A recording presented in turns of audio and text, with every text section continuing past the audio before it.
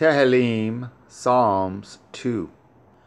Why do the heathen rage, and the people imagine a vain thing?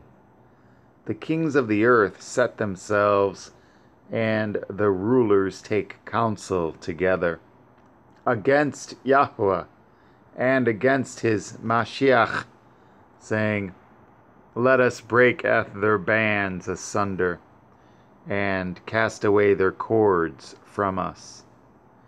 He that sits in the heavens shall laugh. Adonai shall have them in derision. Then shall he speak unto them in his wrath, and vex them in his sore displeasure. Yet have I set my king upon my holy hill of Sion. I will declare the decree. Yahweh has said unto me, You are my son. This day have I begotten you. Ask of me, and I shall give you the heathen for your inheritance, and the uttermost parts of the earth for your possession.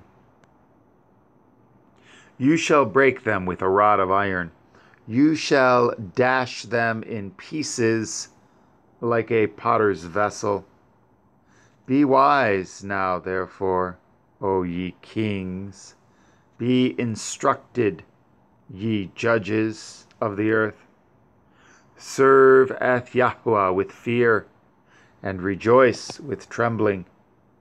Kiss the Son, lest he be angry, and ye perish from the way, when his wrath is kindled but a little.